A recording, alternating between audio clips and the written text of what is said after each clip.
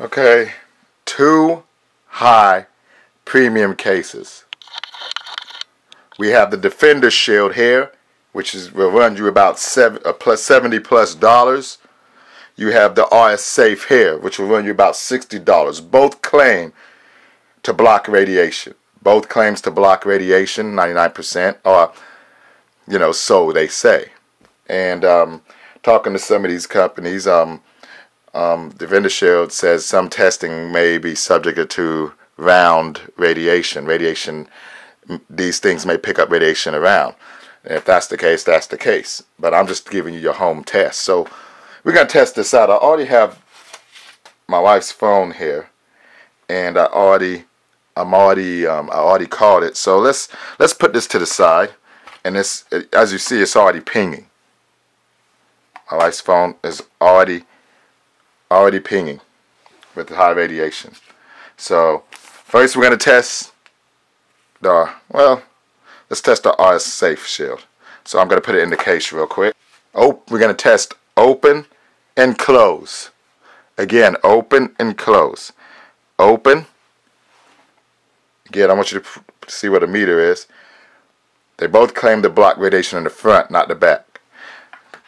Close. Pretty good. Kinda good.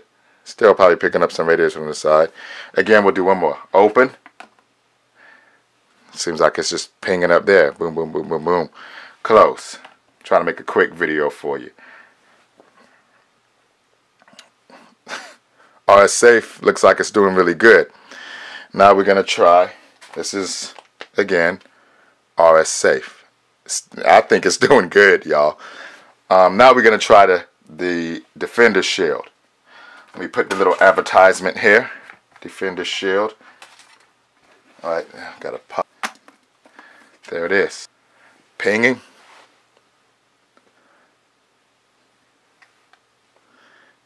Oh, DefenderShield is looking like it's doing something, even though it's not open. Closed. Closed. Wow. Still up there even when it's closed. Still up there even when it's closed. Let's try open it again. Open.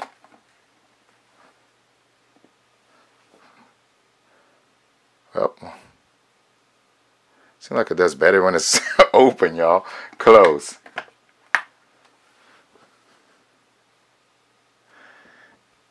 DefenderShield doesn't look like it's doing too good, y'all. Check it out. They stand 100% behind their product. At least that's what they told me. Open.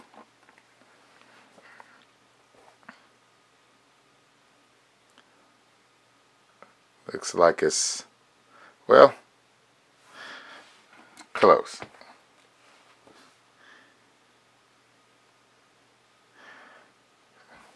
The winner is RS Safe. RF Safe, I'm sorry. RF Safe. Smartphone radiation safety.